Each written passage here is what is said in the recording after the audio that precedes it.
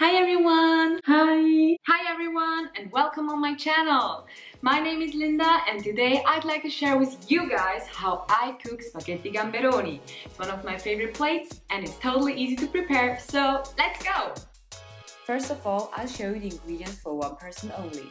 Raw shrimps, peeled and cleaned, whatever pasta you prefer. I took spaghetti, a lot of garlic, red chili, juice of half a lemon, olive oil which is heatable, fresh parsley, salt and a little black pepper. The exact amount will be in the description box below too, so you can screenshot it easily. This recipe is really easy. Basically, you just have to chop the garlic, chili and parsley as thin as you like and squeeze half a lemon. If you like it spicy, you can chop the chili as it is, otherwise remove the seeds. My tip, cut the chili in the middle along the length and use a teaspoon to peel the seeds out of the chili.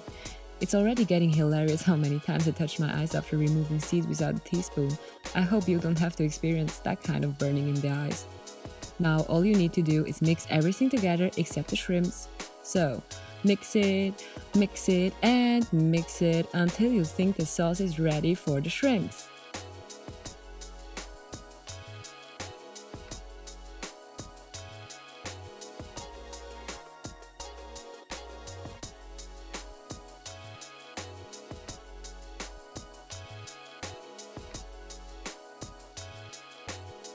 The shrimps should be well covered in the sauce, and when it looks somehow like this, you can put it into the fridge.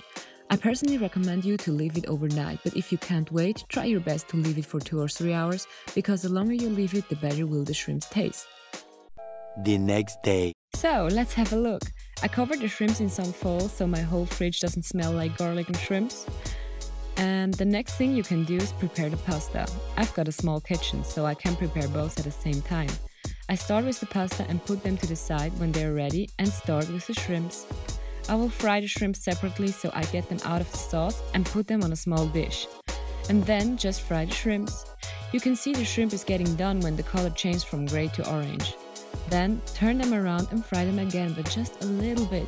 We don't want to have them gummy and dry. Now, get them out of the fry pan and add the whole sauce soup into the fry pan. We don't want to waste anything, so I first put the spaghetti into the bowl before I add them to the oil sauce in the fry pan.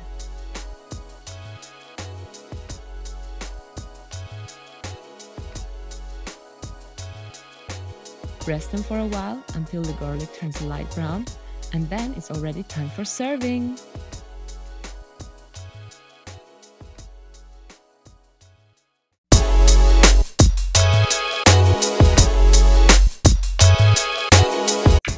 Okay people, so let's try!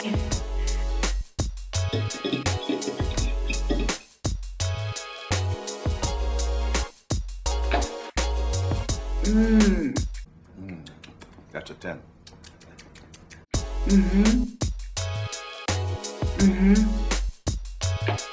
So people, I will have dinner now. I hope you liked this video. Leave it a thumbs up if it's so and don't forget to subscribe. See you next time. Bye!